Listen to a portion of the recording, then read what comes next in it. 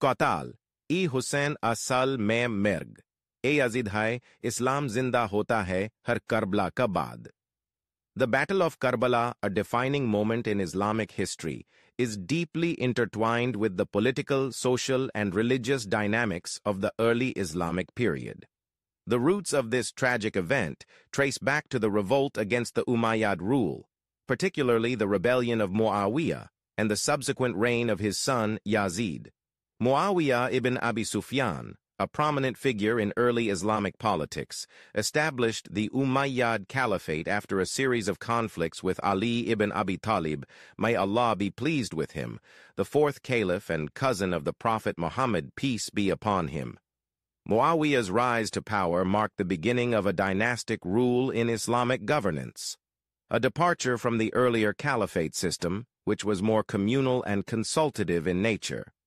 Muawiya's consolidation of power set the stage for a more autocratic and hereditary form of leadership, which sowed seeds of discontent among various factions within the Muslim community. Upon Muawiya's death in 680 CE, his son Yazid ascended to the caliphate.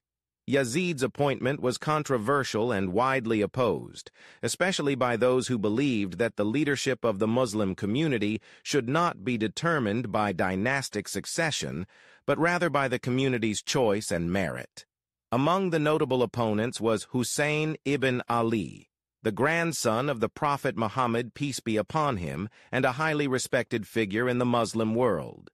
Husayn's refusal to pledge allegiance to Yazid was rooted in his belief that Yazid's rule was illegitimate and morally corrupt person. The people of Kufa, a city with a history of opposition to the Umayyad rule, were particularly vocal in their support for Husayn. They sent numerous letters and envoys to Husayn, urging him to come to Kufa and lead them in rebellion against Yazid. The Kufans assured Husayn of their loyalty and support, promising to stand by him in his quest for justice and rightful leadership. Encouraged by these invitations, Husayn decided to journey to Kufa. However, his journey was fraught with challenges from the outset. As Husayn and his small caravan made their way towards Kufa, they were intercepted by Yazid's forces.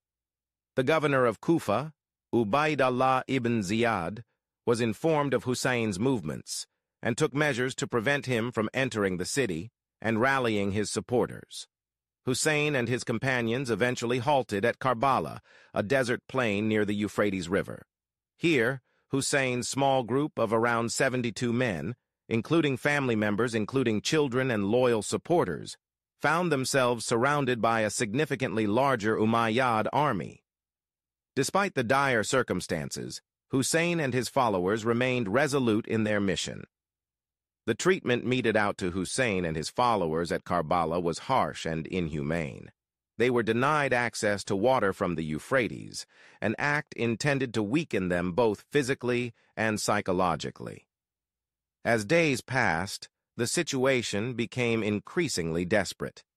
The promised support from the Kufans failed to materialize, as many of those who had pledged their loyalty to Husayn either backed out under pressure or were unable to reach him due to the Umayyad blockade. On the 10th of Muharram, in the year 680 CE, the confrontation reached its tragic climax. Known as Ashura, this day witnessed the brutal killing of Husayn and his followers. Despite the overwhelming odds, Husayn and his companions fought valiantly, but were ultimately overpowered. Husayn himself was martyred, his body desecrated, and his head severed and sent to Yazid as a gruesome trophy. The aftermath of the Battle of Karbala had profound implications.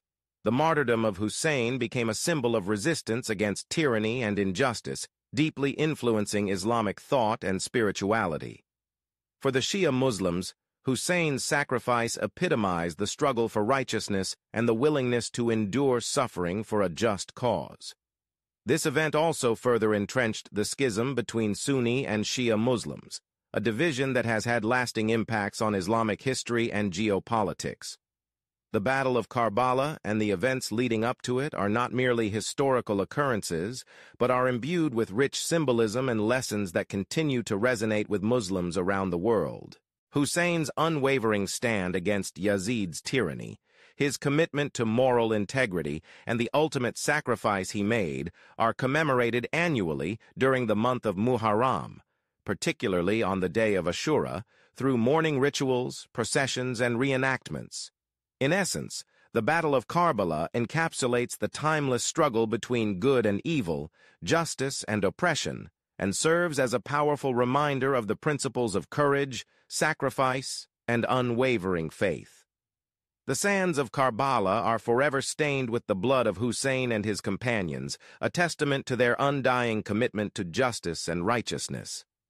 Their sacrifice transcends time, serving as an eternal beacon of hope and defiance against tyranny. The pain of Karbala is not merely a historical memory. It lives on in the hearts of millions who draw strength from Husayn's stand, inspiring them to uphold the values of integrity and courage in the face of oppression.